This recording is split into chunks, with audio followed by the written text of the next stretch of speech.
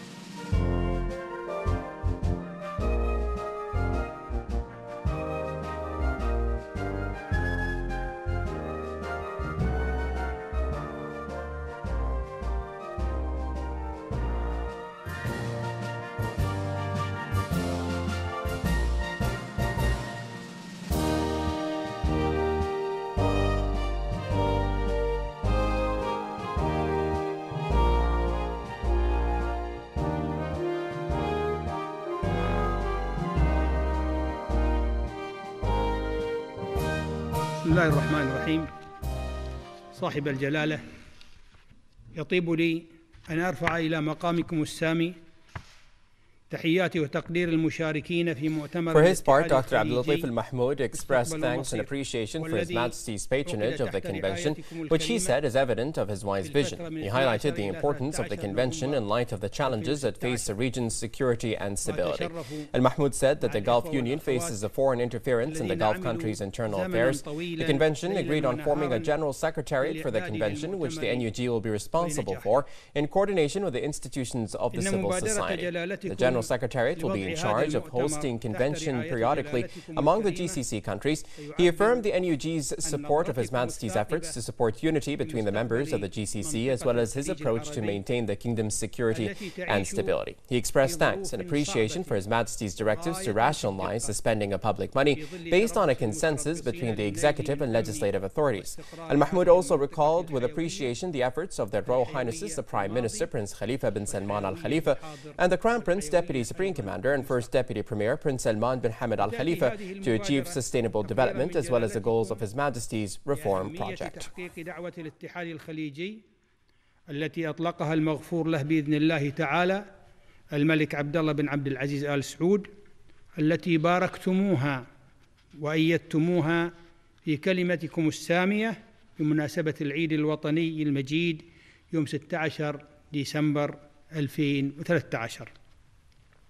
وأعلنتم عن استعداد مملكة البحرين حالا للاتحاد الخليجي، وهذا الموقف كان واضحا في دعواتكم المتكررة للمضي إلى الاتحاد وفي جهودكم المستمرة لإنجاز هذه الأمنية التي تشكل آمال وتطلعات شعب الخليج العربي الواحد، وتمثل حجر الزاوية لبناء مستقبل هذه المنطقة وهذه الأمة.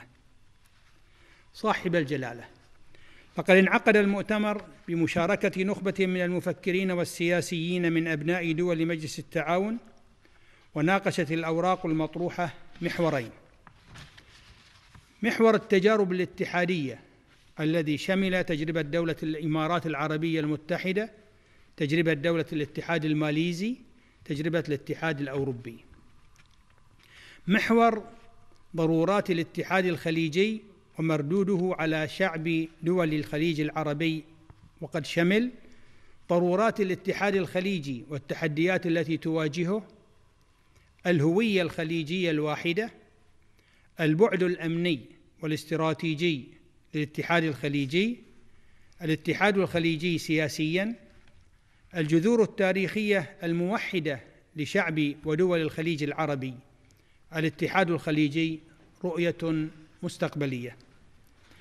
وقد أكد الحاضرون على أن الاتحاد الخليجي يشكل أمل وتطلع شعب المنطقة الواحد، وأنه بإذن الله تعالى السد المنيع لصد ومواجهة التدخلات الأجنبية في شؤون دولنا الداخلية.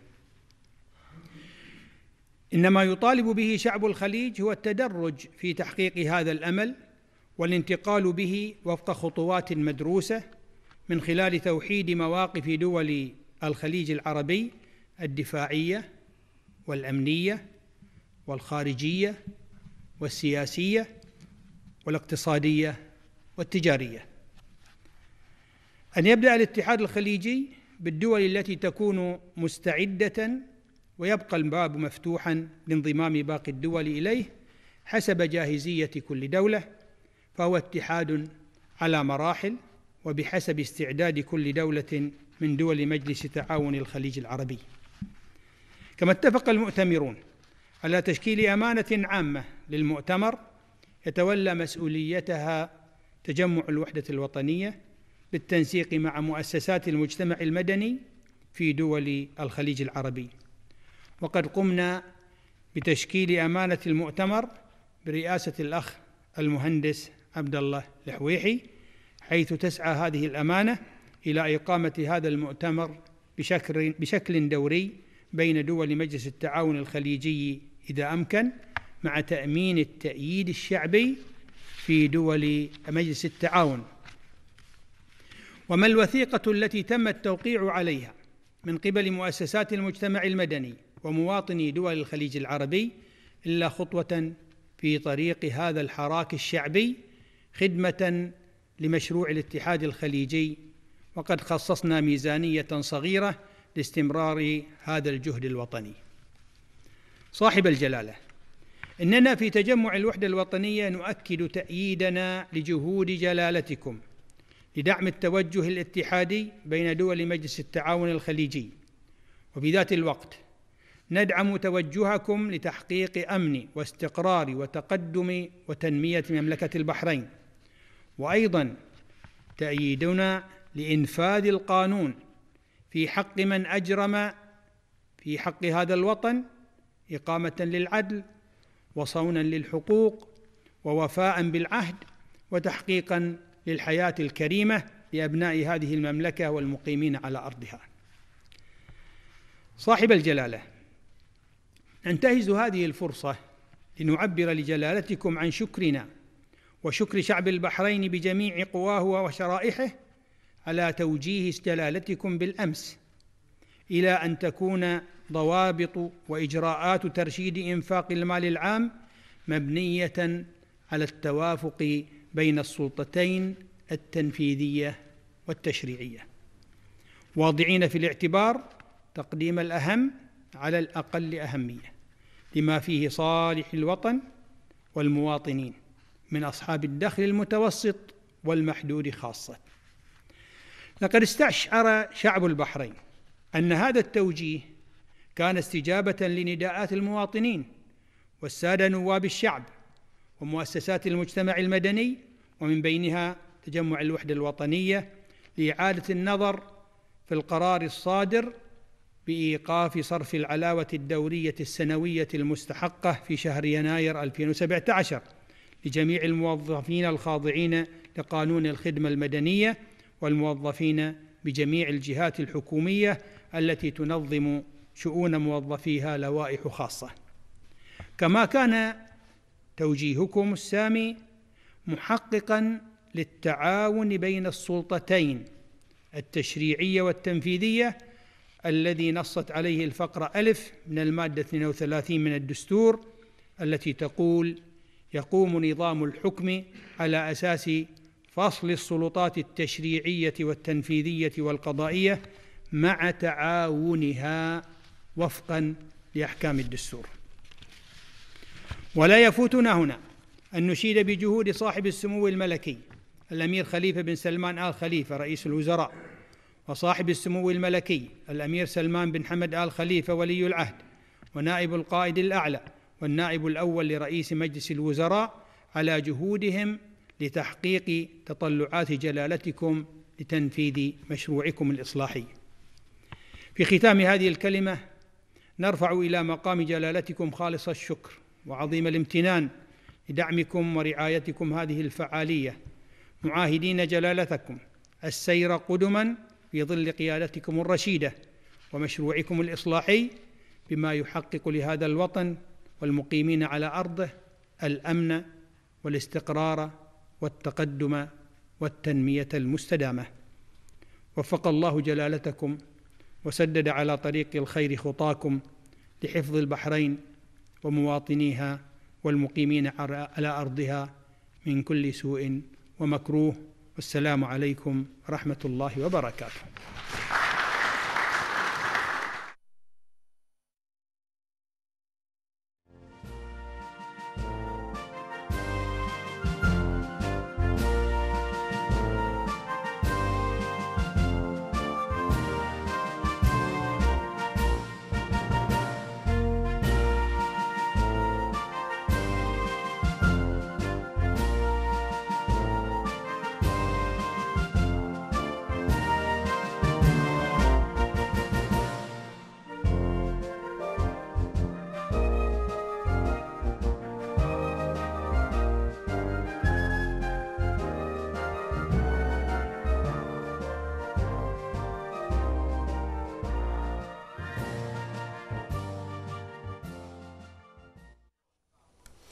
His Royal Highness the Prime Minister Prince Khalifa bin Salman Al Khalifa chaired the weekly cabinet meeting today at Glebia Palace. His Royal Highness directed to stop Circular 3 for 2017 regarding the suspension of the annual periodic increment in line with the royal directives that all expenditure rationalization procedures must be according to consensus between the legislative and executive authorities. His Royal Highness the Prime Minister ordered to directly pay the annual increment for January 2017 and directed the concerned authorities to take all necessary measures. The Prime Minister directed ministers travel and participation in external conferences and meetings must be within limits, saying that their participation should only be approved by the cabinet so as to rationalize spending and to decrease government expenses. In regards to the annual Bahraini Fine Art exhibition, His Royal Highness commended the role of the fine art in enriching the cultural sector and supporting national talents. He directed that rent restructuring in Isa markets shops must be in line with the nature of the souk. He assigned the Minister of Works, Municipal Affairs and Urban Planning to reinforce monitoring in order to prevent any kind of violation.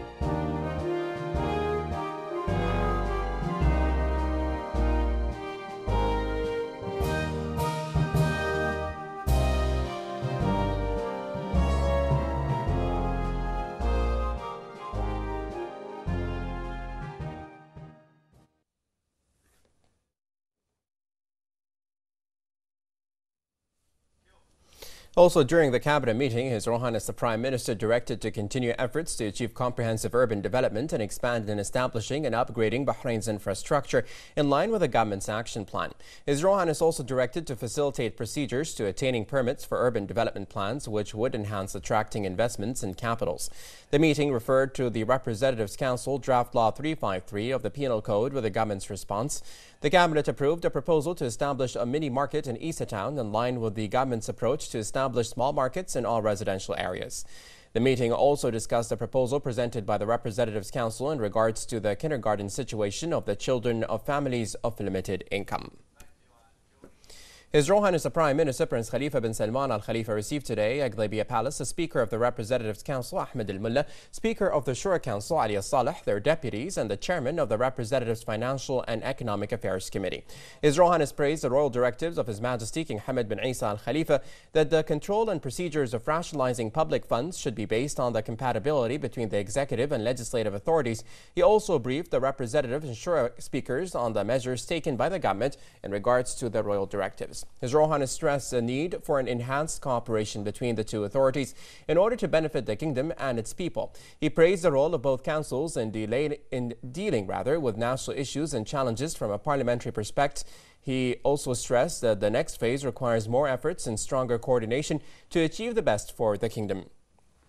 The attendees expressed thanks and appreciation to His Royal Highness the Prime Minister and for his keenness to strengthen the parliamentary cooperation. They praised his efforts to serve the Kingdom of Bahrain and highlighted that His Royal Highness created full partnership and joint decision between the executive and legislative authorities, in which it represents a mark of success of the parliamentary march of Bahrain.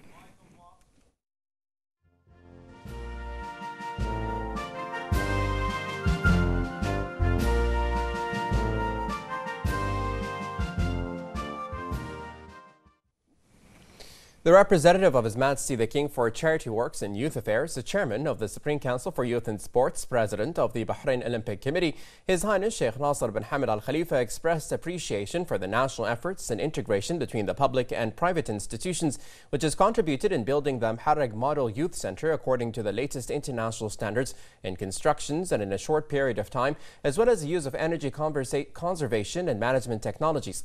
His Highness affirmed that these efforts are aimed to benefit Bahraini youth in accordance with the directives of His Majesty King Hamad bin Isa Al Khalifa. He pointed that the center will be an edifice to embrace Bahraini youth to direct their energies towards serving themselves and the economic development in the kingdom. He also added that the center was built in order to offer many courses and workshops for the benefit of the youth, in addition to professional programs in various fields which pave the way for enabling them to explore new opportunities as well as prepare new generations capable of innovation, creativity, and leadership. The first Deputy President of the Supreme Council for Youth and Sports, President of the Bahrain Athletics Association, His Highness Sheikh Khalid bin Hamad Al Khalifa, expressed his joy with the Muharraq Model Youth Center, which was inaugurated last Saturday. The representative of His Majesty the King for Charity Works and Youth Affairs, Chairman of the Supreme Council for Youth and Sports, President of the Bahrain Olympic Committee, His Highness Sheikh Nasser bin Hamad Al Khalifa, inaugurated the center. He stressed that the center translates the wise leadership's directives in supporting the youth and sports movement in the Kingdom of Bahrain. His Highness lauded the efforts of His Highness Sheikh Nasser, which aim to continue the vital development of the youth and sports sector, which achieves the high standards of success set by His Highness's strategy for the development of the sector. His Highness Sheikh Khalid stressed that the efforts of the Ministry of Youth and Sports Affairs under the leadership of Hisham bin Hamad Al Jodar, through programs and activities that embrace the youth, create an ideal atmosphere for them to launch their creativity in various sectors, contribute to achieving the Minister's aspirations and goals, which are in line with the visions of the wise leadership and the directives of His Highness Sheikh Nasser, and creating a Bahraini youth that is capable of developing various sectors of the kingdom. He pointed out that the center will be a turning point for the local sports scene. He also congratulated the citizens of Muharraq Governorate with the opening of the Muharraq Model Youth Center, which is considered to be an educational minaret that lights up the governorate and a new beginning to all youth to practice various sports, social and cultural programs, which grants them wide spaces to launch their creativity and refine them, making them active members in society who will contribute to the development of our dear nation. The Minister of Interior, Lieutenant General Sheikh Rashid bin Abdullah Al Khalifa, received today the Tunisian Minister of Interior Al Hadi Majdoub and his accompanying delegation, who is currently visiting the country. Present was a number of senior officials in the Ministry of Interior as well as the Tunisian ambassador to Bahrain. The Minister of Interior welcomed his Tunisian counterpart and delivered a speech in which he highlighted the Bahraini-Tunisian relations that keep developing under the support of His Majesty King Hamad bin Isa Al Khalifa and the Tunisian President Beji Said Al Sebsi to achieve mutual goals for both countries and people. Lieutenant General Sheikh Rashid stated that this visit allows to activate the Security Cooperation Agreement, which was signed between Bahrain and Tunisia on the 27th of June of last year. He hailed Tunisia's efforts in supporting Arab security through its good relations with all Arab countries, noting that the next meeting of the Arab Interior Ministers will be held in Tunis next March under the chairmanship of Bahrain. He also commended Tunisia's efforts to combat terrorism and to establish peace and security through cooperating with other countries, adding that it overcame the repercussions of the Arab Spring thanks to the wisdom of its leadership and the awareness of its people. The minister wished the Tunisian delegation a pleasant stay in the kingdom. The meeting discussed issues of mutual interest and both parties agreed on forming a joint committee to set priorities. In the framework of activating the security agreement signed between the two brotherly countries, for his part, Tunisian Interior Minister expressed thanks and appreciation to his Bahraini counterpart for the reception, adding that cooperation and coordination between the two countries will benefit both countries and people. He also expressed his wishes of further success and development to Bahrain. Today, the opening of the 2017 inaugural Middle East Refining Technology Conference organized by the World Refining Association took place at the Ritz-Carlton for the first time in Bahrain, held under the patronage of Sheikh Mohammed bin Khalifa bin Ahmed Al Khalifa, the Minister of Oil. Hiba Abdel Ghaffar brings us the details in this report. This morning at the Ritz-Carlton in Bahrain was the kickstart of the inaugural 2 days Middle East Refining Technology Conference, which has always been an excellent platform to unite senior oil refining and petrochemical professionals with industry suppliers. The event was held under the patronage of the Minister of Oil, Sheikh Mohammed bin Khalifa bin Ahmed Al Khalifa, who was pleased by this new flagship event for the Middle East, hosted in Bahrain for the first time. This is the inaugural event happening for the first time in the region. It's called the Middle East Refining Technology Conference. It used to be set up in Europe and Asia. For the first time it's coming to the Middle East, and its main focus is on refinery technologies. Babco is about to start its expansion project, which is based on the latest technologies.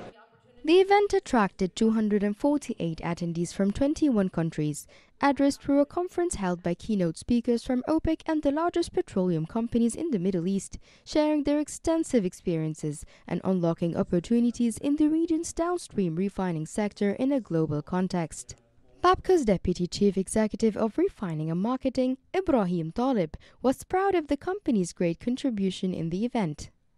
Babco has been focal point in terms of bringing it, and really the interest in here in Babco and for the whole of the oil and gas entities in the Gulf is to really to share best practices, look at the technologies, the advances at that moment in time, look at the reliability issue, look at the cost savings as well, and the automation initiative that we have.